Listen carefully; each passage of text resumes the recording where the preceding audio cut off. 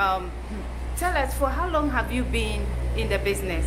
Okay, actually I started from Pando Technical Institute. So after I finished, I got some work in Prince Lucky Construction at North Carolina. So I worked with them for 3 years. So from then I established myself.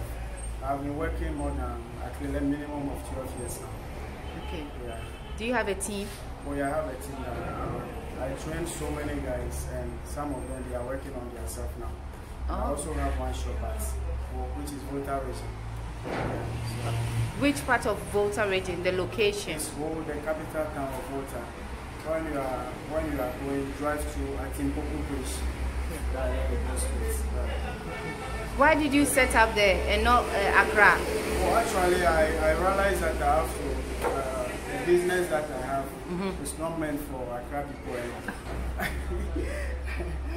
So I have to establish one this thing there, so that in case somebody needs me, because I'm also in Ghana Yellow page.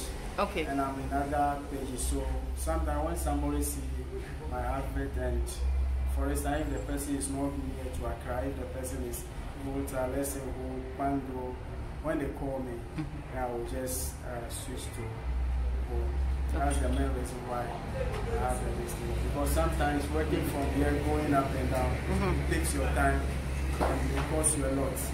So that's why I have another shop. Okay, let's do the cost estimation. So the whole thing will cost 1,800.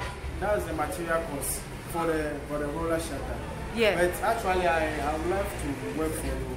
So that's the roller shutter. I have no estimate for the glass yet.